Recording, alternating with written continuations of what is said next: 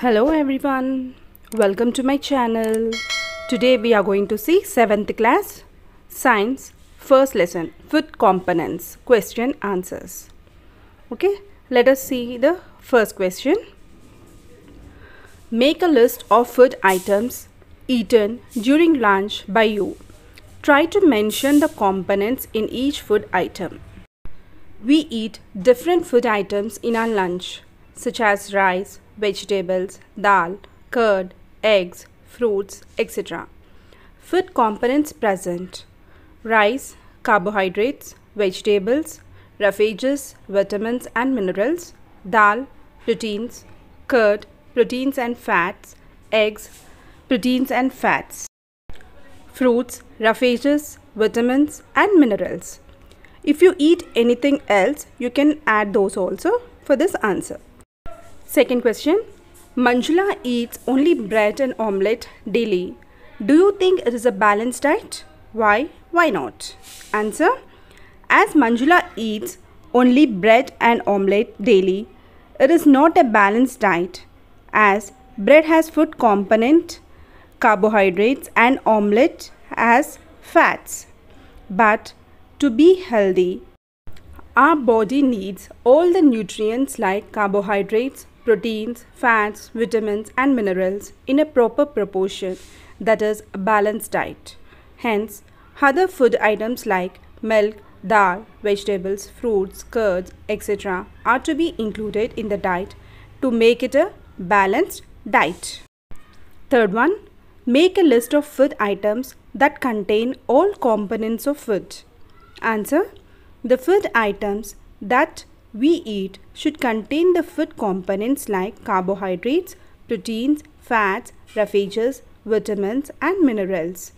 Food items such as milk, dal, egg, vegetables, fruits and water should be taken to meet all the food components to our body. Next, fourth one. Who am I? A bit. I am a component of food that makes paper translucent. Translucent means that is semi-transparent. Okay, you can see lightly through that. Okay, so answer is the component of food item that makes paper translucent is fats. For example, if you take oil, if you apply some oil to a paper, so it becomes translucent. Okay, it becomes semi-transparent. Okay, like that. If you add some ghee, that also makes translucent. So fats make the paper translucent. Next, B bit. Put a drop of meat on a cut potato. It turns dark blue. Who am I? Answer. It is iodine solution. When a drop of it is put on the food item containing food component carbohydrates, turns dark blue in color. Here we have taken potato and potato contains carbohydrates. So whenever iodine solution is put on this potato, it turns dark blue in color. So the answer is iodine solution. Next one, explain what will happen if we don't include roughages in our food. Answer. Roughages are a kind of carbohydrates that our body fails to digest. They help in free bowel movement in the digestive tract and prevent constipation. We must include sufficient fiber foods in our daily diet such as vegetables, fruits, whole grain foods, etc. to avoid problems of digestion. Next one. Test the given food items and record the type of component that are present in them. Groundnut, cooked dal, pulusu. Answer. Groundnut contains proteins and fats. Cooked dal contains proteins. Pulusu contains vitamins and water. Next one. 7th. Draw some food items of your diet and explain why you like them. This answer you have to do it by yourself because whatever you like, you draw that item and explain why you like that item. Okay. So this is you have to do by yourself. Next one. If you were invited to a party with many food items in the menu, like rice, roti, puri, idli, dosa, samosa, dal, green salad, vegetable curry, fruit chaat, chicken curry, eggs, gulab jamun. What food items would come on to your plate to make your diet a balanced one? Answer: rice, roti, dal, green salad, vegetable curry, chicken curry, fruit chaat, and eggs. If you add these items to your plate, it would become a balanced diet. Okay? Next B bit. What food items would you take plenty and adequately? Plenty means more, adequately means less. Okay? Plenty, rice, dal, chicken curry.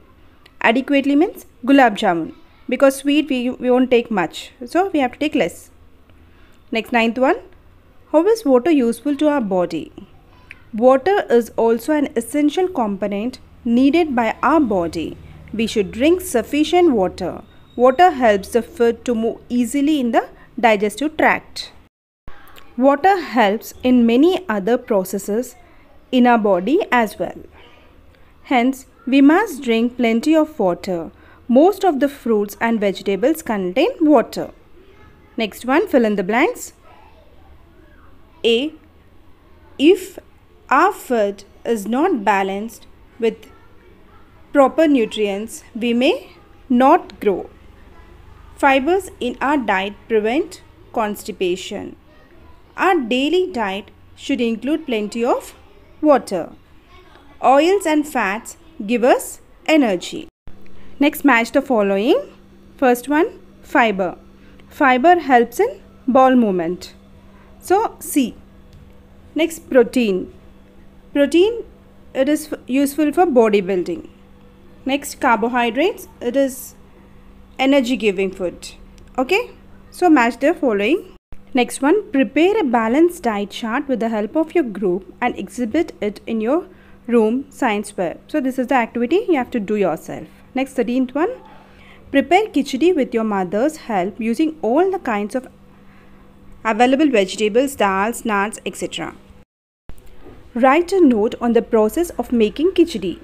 Answer: ingredients: rice 1 cup, soak in water for half an hour. Moong dal 1 cup, soak with rice.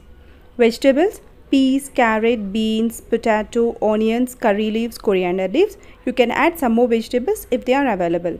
Ginger garlic paste 1 teaspoon. Oil 1 tablespoon.